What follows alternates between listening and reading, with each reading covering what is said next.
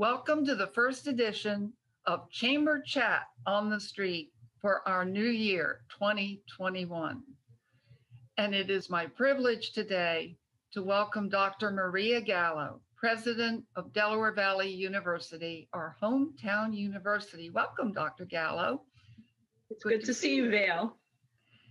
One of the things I just saw in the press is that Del Valle University was to be picked for a testing site. And I was wondering if you could update the business community on that and vaccination sites also. Great. Well, thank you for that question. Yes, we initially were contacted to be a site, and we're still willing to do that. But the county has decided to go elsewhere with the testing site. Is that through the community college system? Right. I think right now they're holding it at the different locations for Bucks County Community College. Correct. I'd like to just ask you one question about that. Do you know who can go through those testing sites? Can anybody, or do they need a doctor's order? Well, we'll have to check to be sure, but my understanding was that anybody could be tested. They wanted to increase the number of people being tested. Okay, thank you for that. Yeah, you're welcome. One of the things that you are so good at is leading through turbulent times. Would you share with the business community how you've handled this pandemic, how you've pivoted, some of your leadership tips, if you will? Well, great. Thank you. I think that it really required everybody. I'm so proud of the entire Del Valle community coming together and working as one to get through this pandemic with the students as our primary focus. So what we did was gather as much information as we could about the virus, about the implications and what we needed to do in order to navigate through this where everybody is safe and we're still delivering a really great education. So we were in partnership with Doylestown Health System, with Dr. Damsker, Bucks County Department of Health, and even some of our alumni who are actively involved in COVID research, looking at the data, understanding the guidelines that the CDC put out and the Commonwealth, and following those. And so we put together a task force that got to work on making the campus safe with the correct PPE, and rules and guidelines, wearing masks all the time when on campus, everyone, the 6 feet distance, hand washing, everything that we needed to do to make the campus safe. And we were able to open up and have resident students and have the experiential education experience that the students want and that the faculty wanted to provide. So it was very successful. We also formed a COVID response task force and then a core team, and they looked at it every day. We were on top of it, making sure that everybody was safe, and if we had any transmission, contact tracing was done, and the quarantining, and we were very, very fortunate that we had very low incidence. Boy, that's great. I know one of the things I think you did is you converted your big auditorium into classrooms so you could seat students far apart.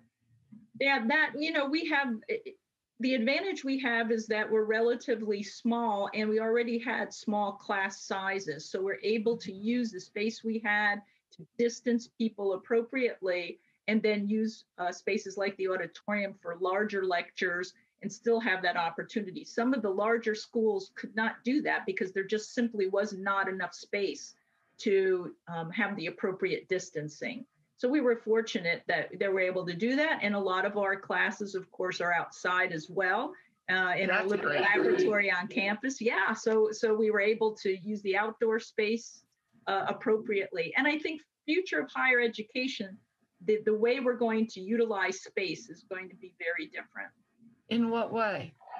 I think in the design, thinking about flexibility of the classroom spaces in order to be able to, have different densities and move desks around, how you use the outdoor space and the connectivity around that. And I also think in terms of remote working, there are options there now that we realize some of our employees can do a great job remotely, and that frees up space also on campus. Space is always an issue on any campus, and that probably will allow us to, reimagine what those spaces could be used for. Did you have any sessions where you educated the students on what was being done, the decisions, and why?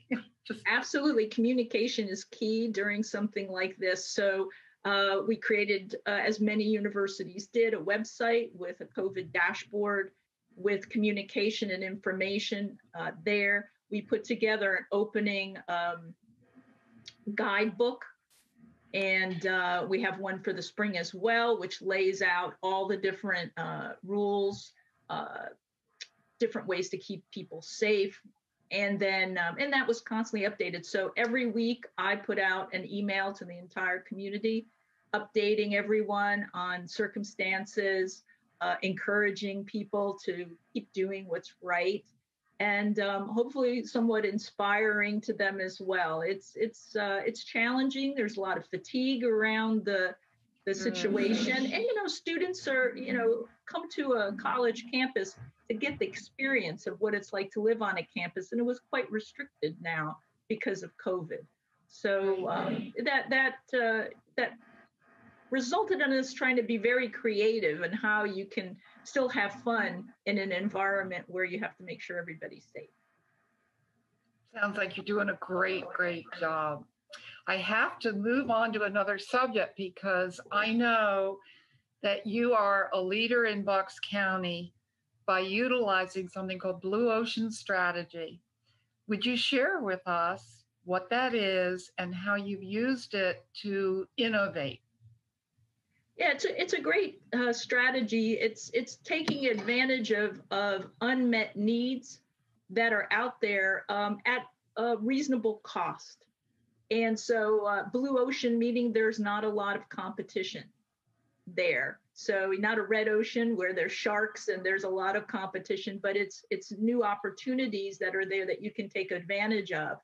And there's very specific tools that you can use in order to achieve that. And we use the Blue Ocean Strategy to put together a 5-year comprehensive strategic plan for the university. And it has been wonderful, especially talking about COVID and a pandemic. When you're in a crisis, it is beneficial to have a strategic plan and to look at that and not lose sight of that while you're also navigating those waters. So it's helped us stay on track. Timelines might be a little bit different, right, because of the pandemic, but it allows you to stay grounded and keep moving forward. So it was a wonderful tool to use, and we're very happy that we did so. What are your dreams, your vision, your goals for the university going forward? And how can we, the business community, help you in that? You're our hometown university. Well, that's great. There's a couple of different things that we're really interested in. The foundation of Del Val revolves around experiential education. So part of the vision that we developed was to be the leader in experiential education. And I'm thrilled that in 2019, we received a national award for experiential education. That involved our congratulations. Thank you. What we call our Experience 360 program.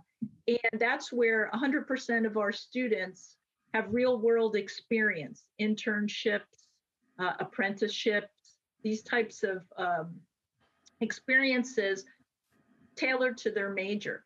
So how the business community can help is by providing those internships for our students. And that's the important thing, because they get this real world experience.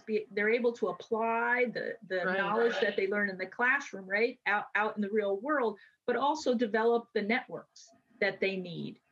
And that is so crucial to success. So that is a major way that the community can help our students and get involved. And our outreach to the community is something we want to do. We want to increase our industry and community partnerships. We have a fantastic partnership now with Doylestown Health, And with their help, we are developing health sciences graduate programs. And that has just been fantastic. So we have meetings with them. They help inform where the latest knowledge is going and the techniques and what the students need to know. And then they're also teaching within the programs as well. So extremely, that's neat. Extremely exciting. And so we can see similar type partnerships developed with others in the community that have the desire to do that with us. Also, the market at Del Val, we are looking for new partners to come into that space, and that's been truly exciting too. Yeah, I miss it. I think we all miss it. We all miss that, and it was really evident. A lot of people, when I go out into the community, ask me about it and when it's going to reopen and what it's going to look like. So we'll just have to see how that unfolds, but I'm very excited about that opportunity. And we're also looking at all of our land assets, and I was going to say, yeah, and making sure that we're utilizing those the best we can. And we're looking at possibly the development of a 55 and plus community on the property, and that we can engage that community with the university, having a learning commons, and how innovative, providing classes. It's wonderful. Yes. Well, we really appreciate you taking the time to be with us today. As we close, is there one more thing that you'd like to say to us?